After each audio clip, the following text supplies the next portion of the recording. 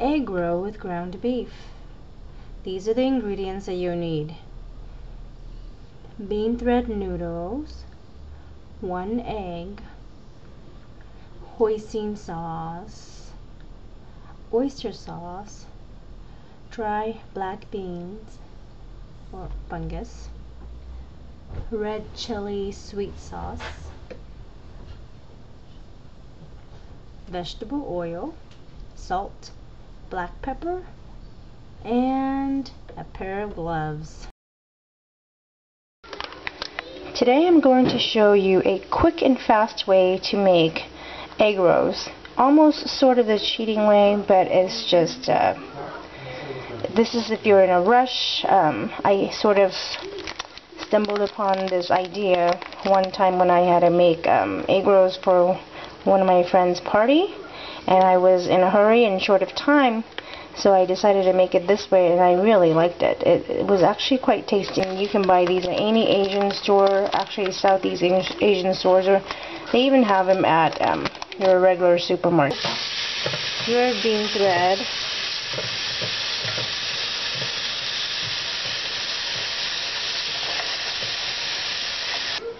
what you need to do while your noodle is being soaked, you're going to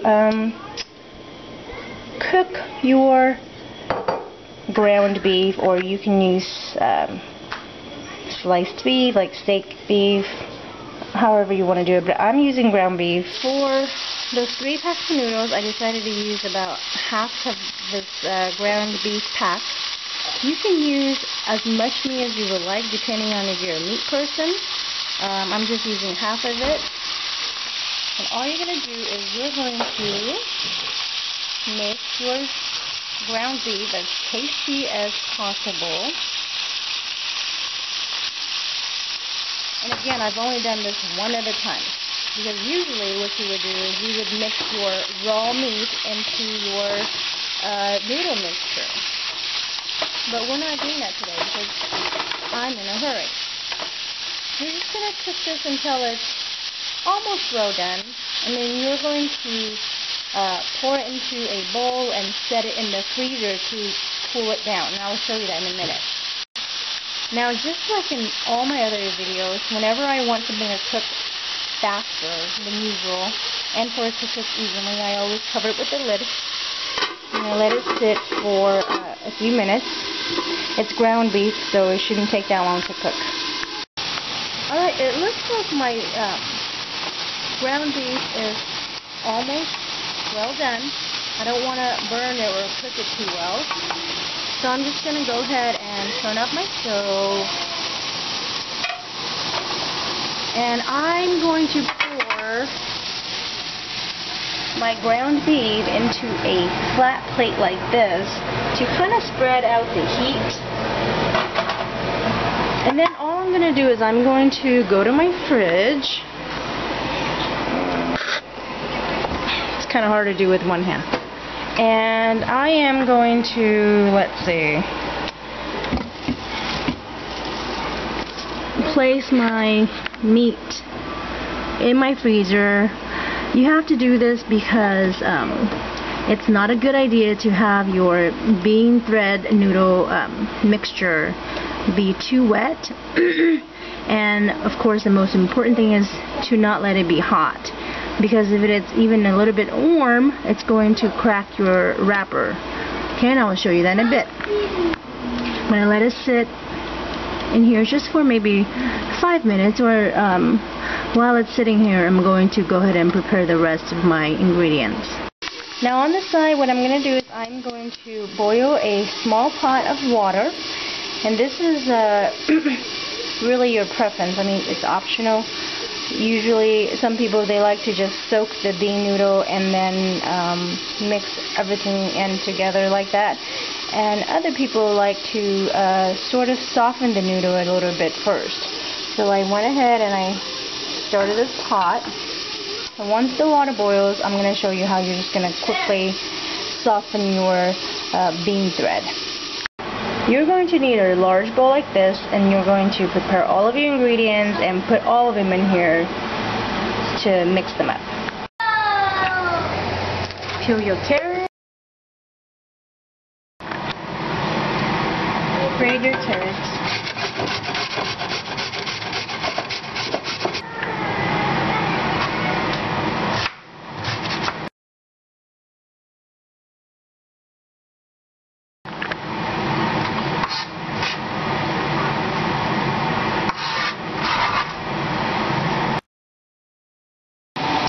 Once your water boils, you're ready to soak your bean bread noodle in it. Over here at the sink, you're going to take your bean noodle, drain it out, pour it back into the container, pour your hot water into it, and then you're going to just let it sit for a couple of more minutes while you finish preparing the rest of the ingredients. It's been about a few minutes, so I checked my bean thread noodle and they're nice and soft. So I'm going to just drain them out. Once you drain off the hot water, pour it back into your bowl and rinse it with cold water. You want to do this so that your noodle is no longer hot.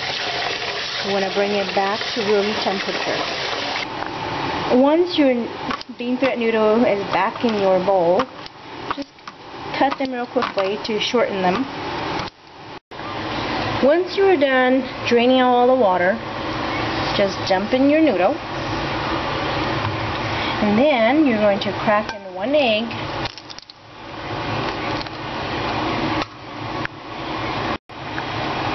Add a touch of salt to taste. Add some oyster sauce. You don't want to put too much, maybe about a teaspoon or even a tablespoon if you like the flavor of it, and if you're making a lot more. And then some oyster sauce. Then add in some fresh black pepper. My ground beef is nice and cold now, so all I'm going to do is dump in the ground beef, and with a plastic glove I am going to mix everything up. Now at some point during your preparation you want to start your pot of oil. So here's mine. I'm going to set my camera, and I've already put everything in. So here's my pair of gloves. So I'm just going to mix this whole bowl up. I'm going to mix it very well. Oops, I just dropped a piece of beef. While you're mixing your noodle, if you feel like some of them are not short enough, because you don't want them to be too long, it's going to be a little hard to grab to put onto your wrapper. So if you find that any of the bean thread noodle are still a little too long, just go ahead and cut them with your scissors, just like that. Continue mixing again. Once your mixture is well mixed, you are ready for it to be wrapped. And if you want, a good way to test this is to take a little bit of it, and if you don't mind licking the raw egg off of your finger, you can just lick your finger, but I don't do raw eggs. So what I usually would do is I would take a little bit and cook it in a frying pan to see if I like the taste, and if I don't, I can just add whatever else I want to add in. But I'm not going to do it this time because, again, I'm in a rush, and I'm so used to making this. I think this should be good enough already. Oops. This way. Camera. Okay, I'm done. These are the egg roll wrappers that I'm going to use today. I'm going to show you one trick to saving these, since I'm only making a small quantity. I'm going to take out about 10 pieces of these wrappers, and then I'm going to store the rest of them into a Ziploc bag that I've labeled and put it back into the freezer. When peeling your wrappers, just do it nice and slow. Start from one corner and then just take it to the other end, just like that.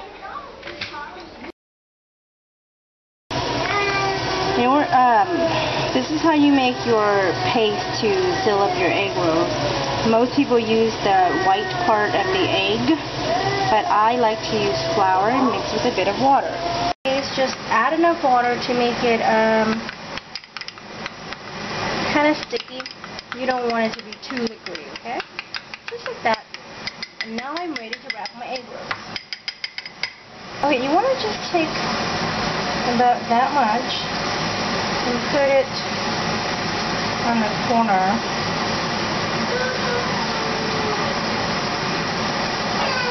Of your egg roll. I don't know if you can see that. Okay, like that. Okay, and then take your finger and pull in tight, and then wrap in the two corners.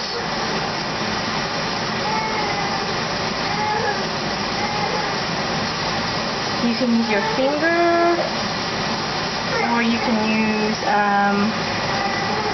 a brush. Set it in a tray like that. Here, I'm going to use my brush. Okay, I finished wrapping my egg rolls, so my oil is hot, and all I'm going to do is I'm going to drop my egg rolls in, like that. I usually will use a bigger pot, but again, I'm only making a few. Since I'm making about a dozen, I'm only going to do 6 at a time here. And considering that this is a small pot, I don't want to do any more than that. Use a tongue to help you turn it over.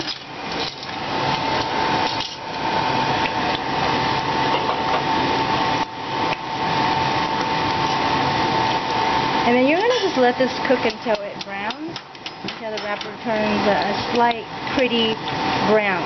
And since the meat is already cooked, you're not going to leave it in there for very long at all. Okay, so as soon as the wrapper turns a small pretty brown, you're going to take it out. Okay, to make a quick sauce, all you need is, of course, you need your spring roll sweet chili sauce, and you're just gonna pour in however much you want.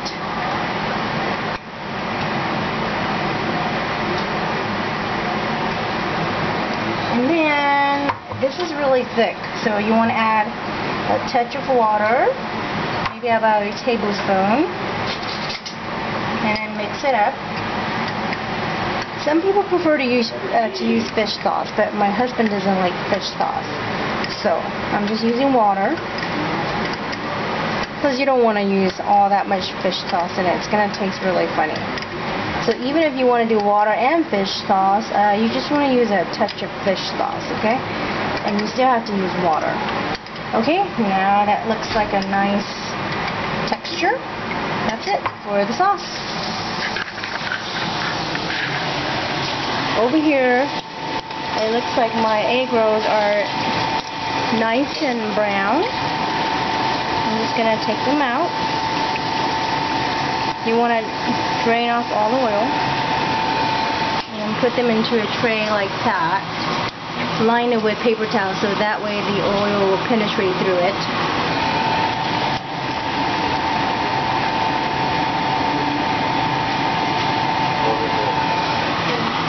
Like that. Alright, here are the egg rolls. Here's my Spencer. He's 1 year old. 1 year old. Look at the way he's eating the egg roll. It's a little crazy.